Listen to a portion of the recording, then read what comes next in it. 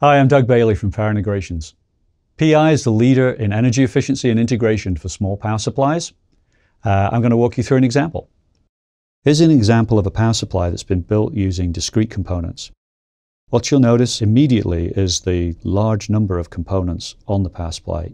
Each one of those has to be independently designed, specified, sourced, and made available to manufacturing and takes up space on the board.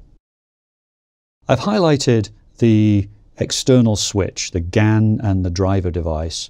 That's the main high voltage power switch that's responsible for executing the switch mode power supply function that ultimately transmits the energy across the transformer. I've just highlighted the external current sensing. That circuitry requires interface logic, amplifiers, and design. It also tends to limit the dynamic range of the power supply in both voltage and current.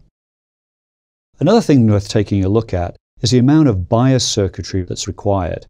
This is because the power supply itself needs to operate over a wide dynamic range, and that means the power supply for the controller chip needs to be conditioned within the acceptable limits of the controller.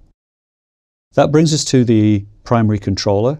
That's a relatively simple device, and it interfaces into an optocoupler that provides feedback from the secondary to the primary and permits regulation. The other thing that's worth noticing on the primary side of this power supply is that there's some mitigation required in the power path to reduce the EMI, and that is an unfortunate additional component. Not only does it have cost, but it also has consequences to the operation of the power supply and the efficiency of the power supply. Moving over to the secondary side of the controller, past the opto and past the transformer, we get to the synchronous rectifier. This is a high-side synchronous rectifier. It's quite complicated. There are several components there. Once again, all of those components need to be specified, designed in, and proven to operate across the wide range that we expect this power supply to function over. This power supply is a USB PD power supply, and so it includes a USB PD controller device that's also separately sourced, separately biased, and requires a large number of external components to operate. Power Integrations is the leader in integration, and absolutely we can do better than this. Let's take a look at how all of these components fold down into an InnoSwitch.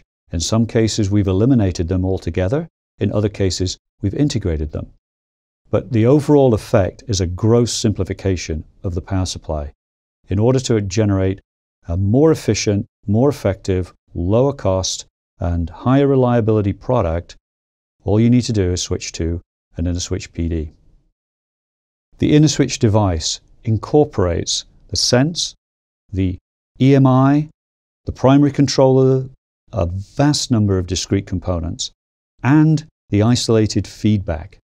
That isolated feedback is critical. We call it flux link, and it's more than just a replacement for an optocoupler.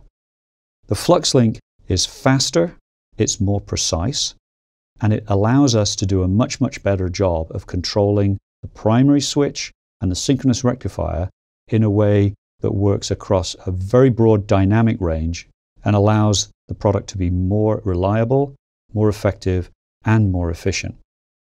And then finally, the component count. We've moved from 101 components down to just 45. That's the power of integration.